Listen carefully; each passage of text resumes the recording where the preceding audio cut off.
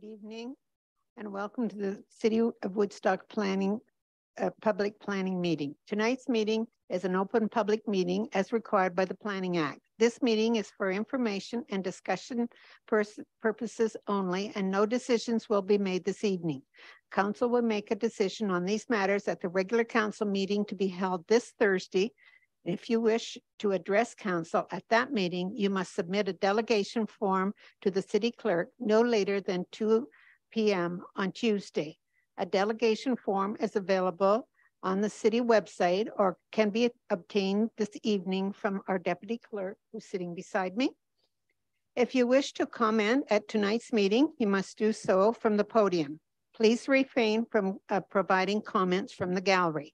Only comments provided at the podium will be recorded in the minutes, and you must provide your name and address for the public record before giving comments. There will be a 5-minute limit on those speaking for or against an application. We ask that you sign in at the back for the appropriate application if you wish to receive formal notice of council's decision of the matter. The notice will provide further information on appealing the decision. The planner will be asked to present the planning report for each application. The applicant will then be provided an opportunity to make comments, followed by those wishing to speak in favor of the application, and then followed by those wishing to speak in opposition to the application. And the first application tonight is B 22-84-8, B22-85-8, B22-86-8, and ZN 8-22-16, application for consent and zone change, Arnold Spina and Luke Welsh. I'll call on our planner, Mr. Gilbert, to present the application.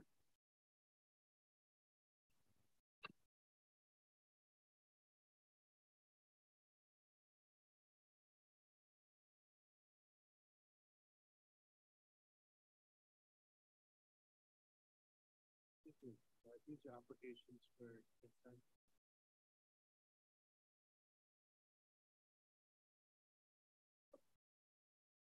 There we go. These are applications for consent and zone change affecting property at the southwest corner of Admiral and Graham Street. This application was previously deferred at the February City Council meeting to allow the applicant to look into some alternative options. The application has been revised so that the original application had the existing 4-unit townhouse being split into individual units plus an additional new vacant lot being created in the back. Staff had concerns about parking as the 4 units couldn't provide the required parking, as well as a neighbor had some comments about intensification and parking conflicts. The applicant has worked with staff to revise the proposal. So now there's still the 4 units to be separately divided, but there'll be parking spaces in the backyard, 2 for each unit, and there'll be appropriate easements included so that each of the owners has access to the rear parking spaces. The number of variances requested is significantly reduced. The only special provision required is to reduce the minimum lot frontage for an end unit from 8 meters to 6.9 meters. The existing building location that's considered to be legal non-complying related to front yard depth, interior and exterior side yard widths, and staff recommend that the proposed amended zoning bylaw include that relief. Staff are of the opinion that the proposal satisfies the official plan criteria for infill development, and staff recommend approval of the application subject to the noted conditions. Thank you. Thank you. Are there any questions from council to the planner? Hearing none. Is the applicant here, and would you like to come forward if you are anyone here? Is there anyone here that would like to speak in favor of this application? Is there anyone here who would like to speak against this application? Hearing none, we'll continue. So the next application, ZN 8-22-20, application for zone change, McCowan and Associates Limited, 645 Dundas Street.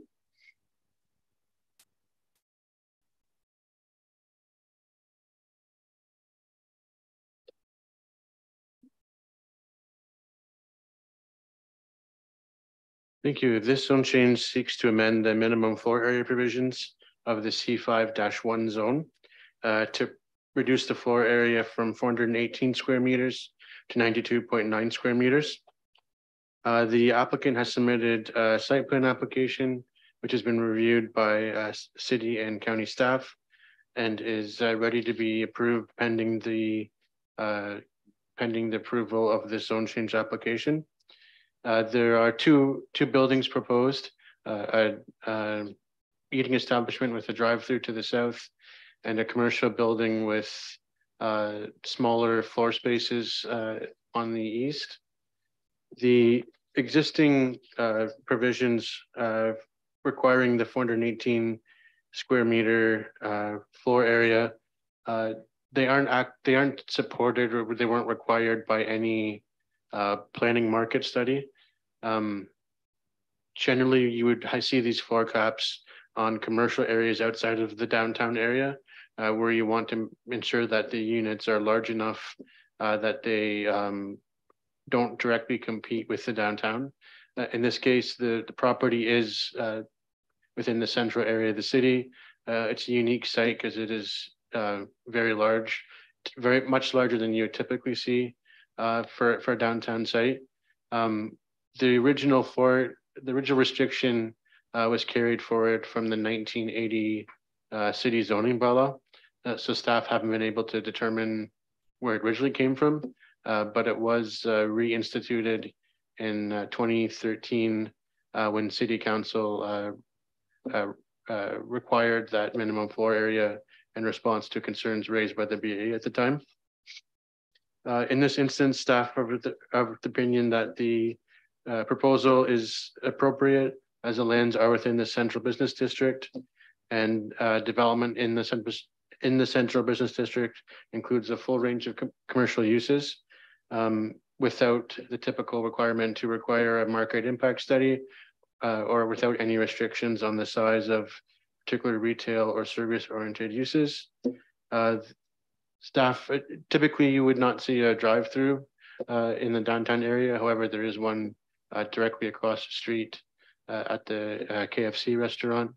And the project has gone through site plan approval, and city staff are satisfied that the proposed drive-through will work and is appropriate. Given this, staff recommend approval of the application. Thank you. Are there any questions from council? Councillor Mariachioni.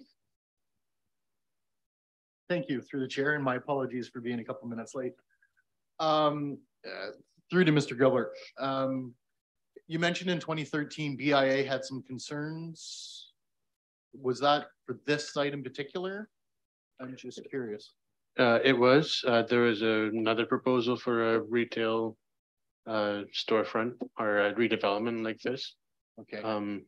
And planning staff didn't recommend any minimum floor caps, but city council at that time chose to include them in the zoning bylaw. Okay, then I'm just curious. I know we deferred this before to make sure BIA had read, and no concerns were brought forward at all. We didn't receive any response to our circulation request from the BIA. Okay, and I don't know about everybody else here, but I know I'm being asked a lot what's going in here. Can we share any more on that, or not yet? Yeah, I saw the signs, but yeah. But is it confirmed who's going in there, and is that shareable? To be honest, I haven't reviewed the site plan. I don't know if the chief building official, if he has any information on it. Not yet. Okay. Just seems to be the biggest question I get these days on this site. So thank you. I said I would ask. Are there any other questions from council? Councillor Schadenberg.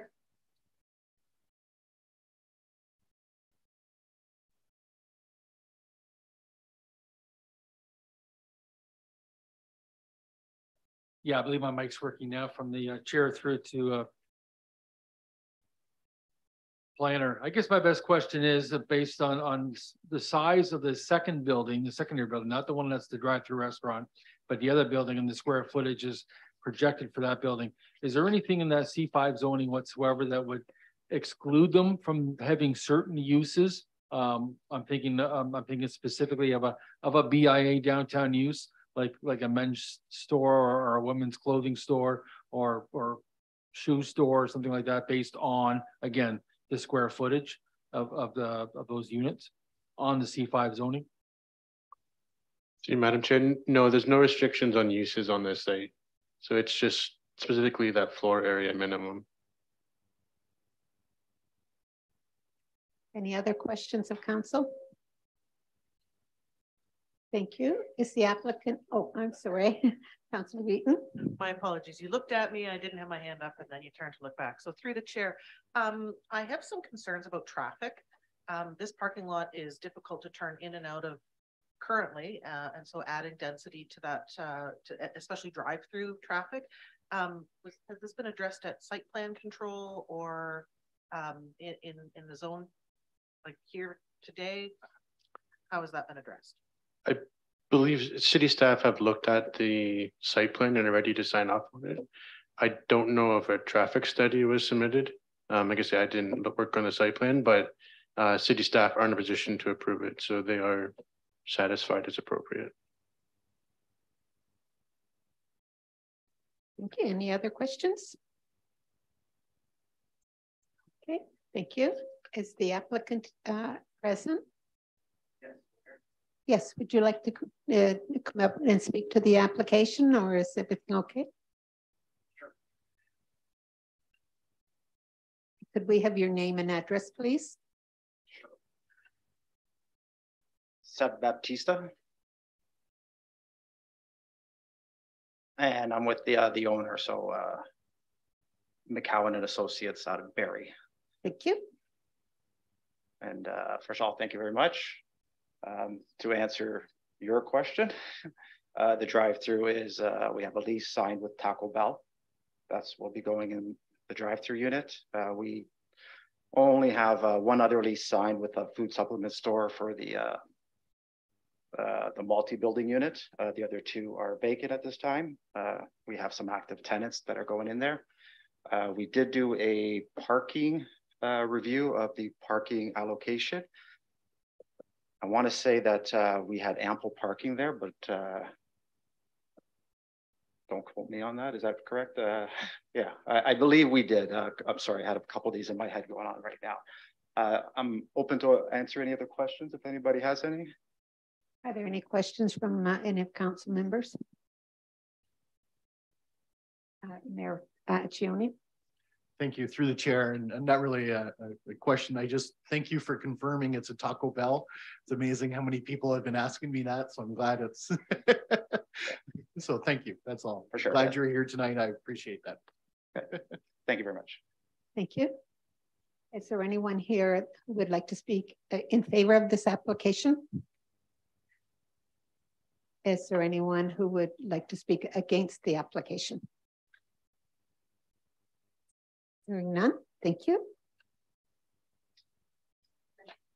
The next application is B23-08-8, application for consent, Ben Sitter Company, Inc., and it's for 366 Mill Street.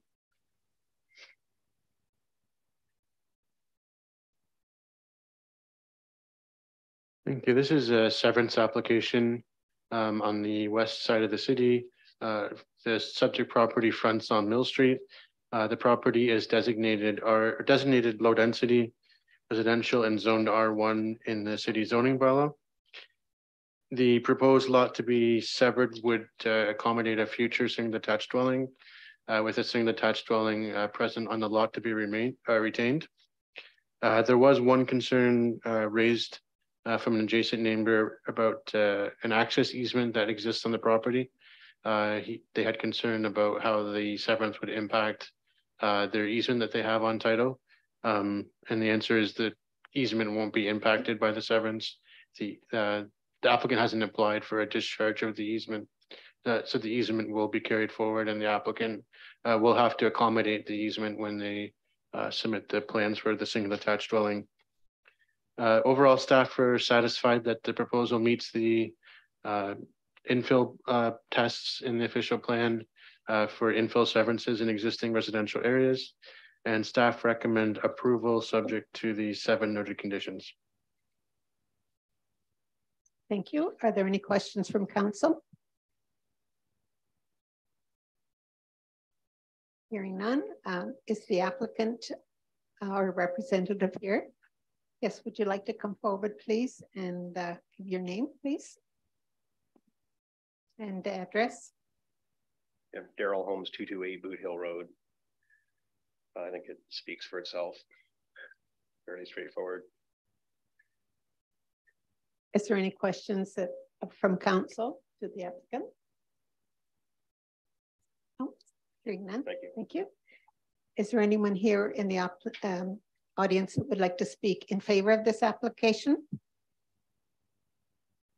Is there anyone here that would like to speak against this application? Thank you. We'll move on.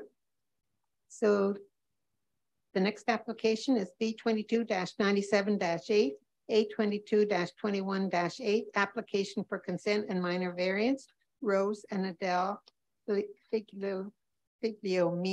Hopefully I haven't screwed that up too much.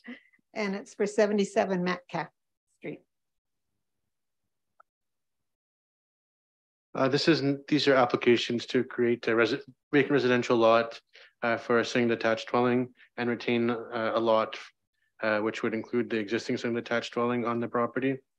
The applicants also requested minor variances to reduce the lot depth, lot area for the lot to be severed and lot to be retained, as well as to reduce the required lot frontage for the severed property. The property is located at 77 Metcalf Street. The property is designated entrepreneurial district and it's zoned C3 in the city zoning bylaw. The proposed lot to be severed and retained. The variances are noted in the report. Staff have reviewed the requested minor variances, are satisfied that they're generally appropriate. There'll still be adequate space for amenity areas, access, parking, and lot grading and drainage. Staff have not received any comments from any adjacent landowners at the time of writing the report. And overall, staff are satisfied that the proposal meets the official plan policy for new infill development, as this area has quite a mix of lot sizes and lot fabrics, and the proposed lot to be severed and lot to be retained will fit within that variety of lot sizes and fabrics. And staff, I do not believe there'll be any compatibility issues. And as such, we recommend approval of the application subject to the noted 6 conditions. Thank you. Thank you. Are there any questions from council? No, hearing none. The applicant, would you like to come forward to speak to this? And your name and address, please.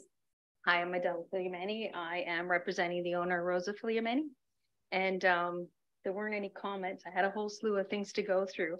But basically, we are requesting a severance of a piece of land that she does have. Some comments were raised with regards to the width of the frontage.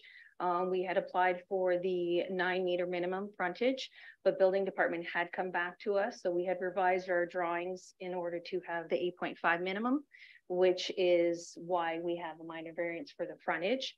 With regards to the depth of the lot, due to its depth, we cannot achieve the area requirement. Therefore, the minor variance is for the area as well. Other than that, we have met all the setback requirements, and I believe we've replied to all their questions and comments, and we have their approval. So hopefully we have council approval. Thank you. Are there any questions to the applicant? Thank you. Thanks. Is there anyone in the audience who would like to speak in favor of this application? Is there anyone in the audience who would like to speak against this application? Thank you. Hearing none, we'll go on to the next one. Is application OP 22-28-8 and ZN 8-22-23, application for official plan amendment and zone change 2733153 Ontario Inc. and 2774487 Ontario Inc. 215 Raglan Street. Go ahead. These are applications for official plan amendment and zone change to replace the existing 5-unit multiple attached dwelling house with a new 3-story multiple attached dwelling house that would accommodate 8 residential units. The requested zone change would rezone the property from R2 to a special R3 zone, and there'd be special provisions to recognize the existing lot frontage on Raglan Street, as well as to recognize the location and setback of the existing driveway.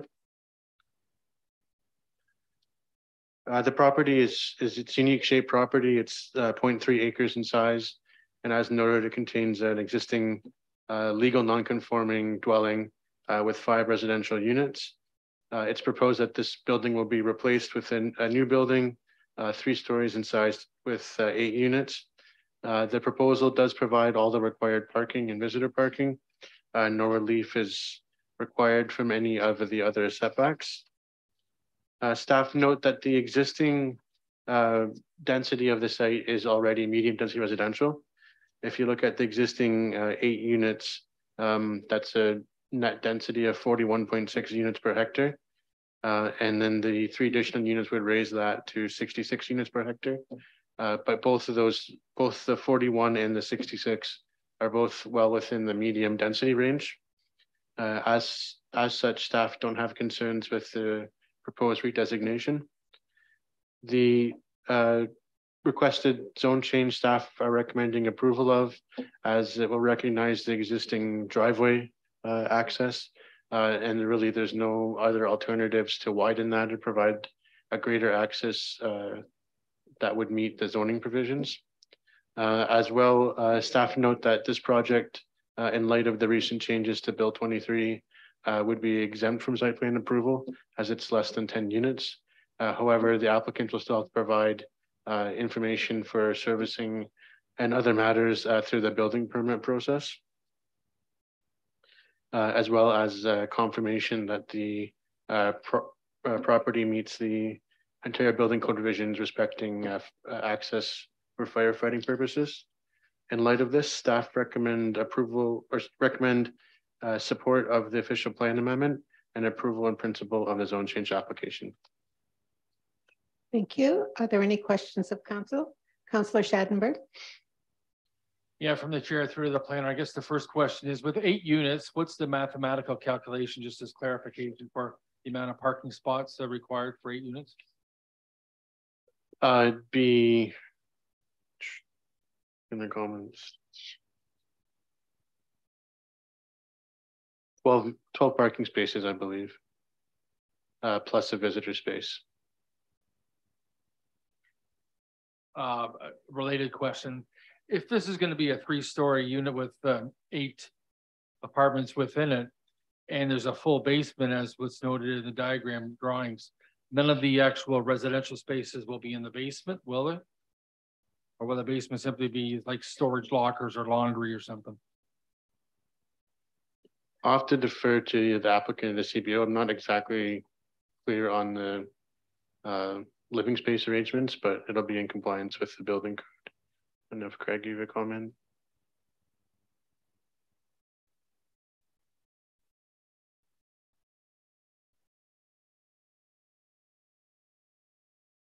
Madam Chair, through to the question, yes, hopefully the applicants here, typically through zone changes, we don't really look at what the use of the basement is, but construction has to comply to the requirements of the building code.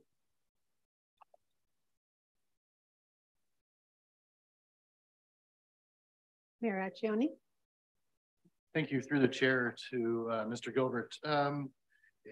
I just want to make sure this is correct. I'm just reading the report and it says an existing building has an area of 3,315 square feet.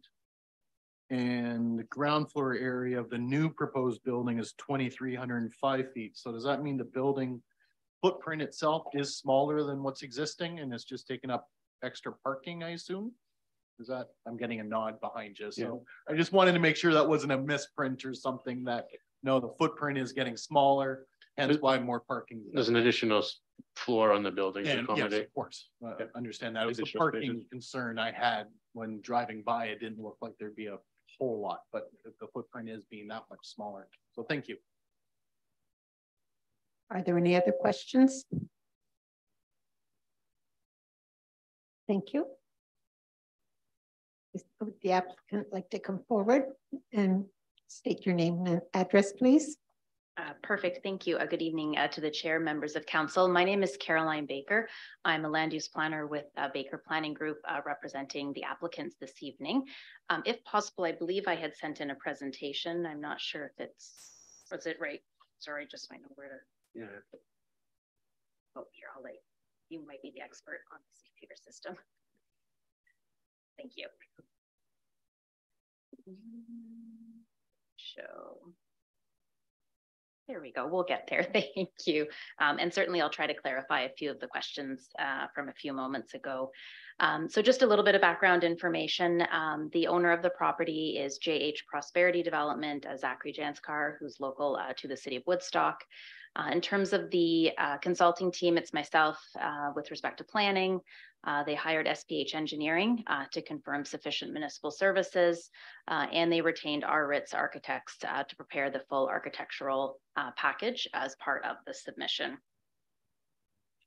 I think Mr. Gilbert provided an excellent overview of the site. Did just want to note that the site is on a bus route number 7. It's almost immediately adjacent to an existing park and certainly proximate to the core area of the city of Woodstock.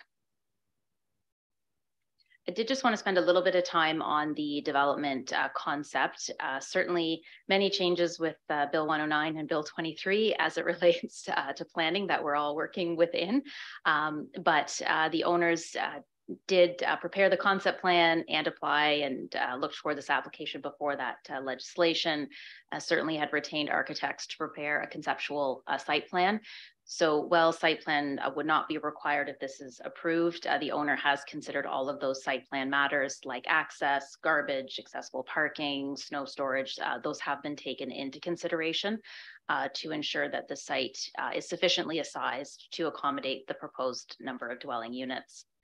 Certainly was a correct comment. The existing building is larger on the site.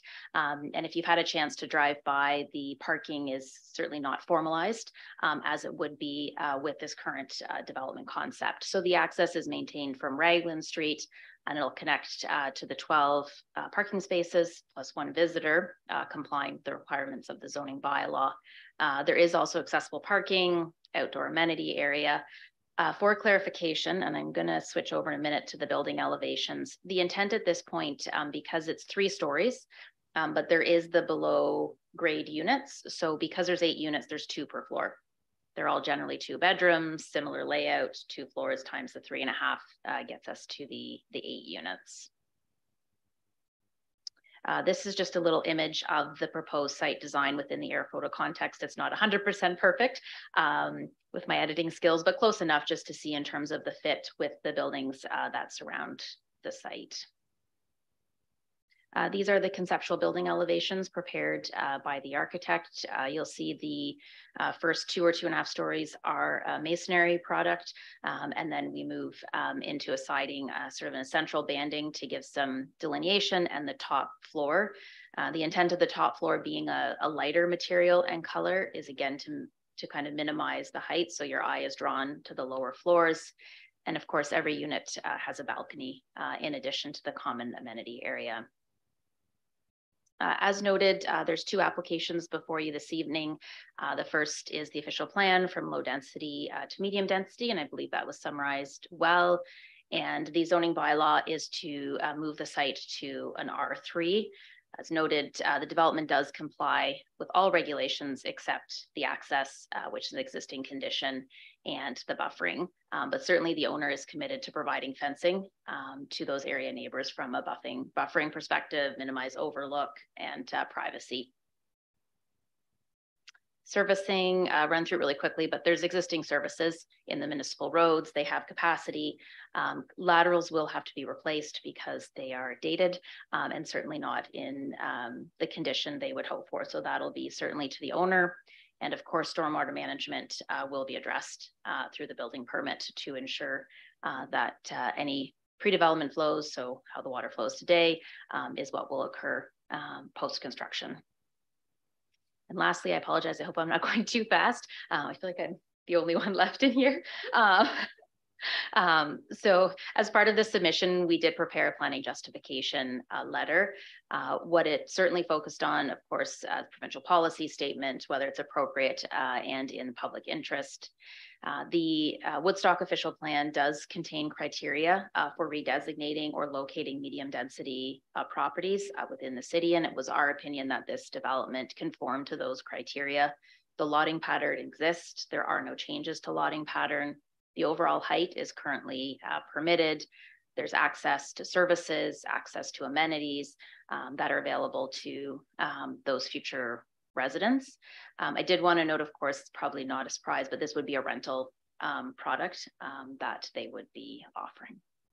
I think that's about it, but certainly happy to go back to the concept, answer any questions. Thank you. Are there any questions? Councillor Schattenberg. Yeah, from the chair through to our applicant. I guess, is the 5-plex that's currently there, is it vacant? Through the chair, my understanding is that there are some tenants, but I don't believe it's fully occupied. And their leases will have expired by the time the construction starts? They will either have to expire or have been given notice. I'm certainly not a landlord act expert, but they will be required to follow that protocol. Thank you. Are there any other? Councillor Leatherborough? Through your chair, that was similar to my question, was that I drove by yesterday and there's still people living in there. So just, I guess the follow-up is just what happens to those people. I mean, if things passed and this was demolished, do you know of any communication if they would be trying to rent these new spaces, the tenants now? Through the chair, certainly I can speak to the owner. I would make an assumption, but I don't like to make assumptions, so I can confirm and make sure I have that answer for you on Thursday. But my assumption in speaking with him is they would be offered a unit in the new building. Councillor Wheaton. Thank you, through the chair. Can you also find out from the applicant what is the plan to house those individuals in the meantime during construction? Thank you. Of course, I apologize to the chair, of course, yes. Are there any other questions? Mayor Accioni? Thank you, through the chair, to the applicant. Just, is there any, I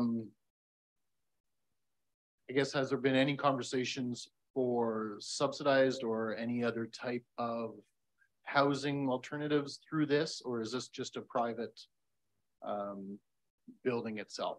I know the county's looking at partners to go in and look at different buildings, so I don't know if that option's been discussed at all with the owners. Through the chair, to the best of my knowledge, this would be market rental property, but I think it's very helpful information that I can pass on. When we look at rental rates, I'm sure you're all very much aware of the changing definitions. Some of them we don't have fully yet. So we have the new affordable definition. We're certainly waiting for the, what I'll call the quantitative version of the attainable housing. Given what we're seeing, these may fall in the attainable range, but I'm certainly happy if there's work that the county is doing, I'm happy to pass that information back to the owner as an option to consider. Please do. Whenever looks, I know they're looking to be involved in as many projects as possible to open up more opportunities. 2-bedroom, I would think, might be a prime candidate. So thank you. Thank you. Are there any other questions? Thank you. Thank you.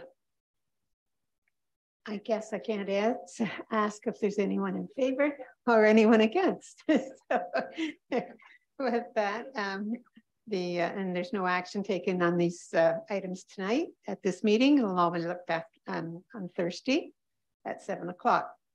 So with that, if there's no other questions or discussion, I'll call for an adjournment. Councillor Wismer Van Meer and Councillor Schattenberg. We have to do all in favor? I'm sure.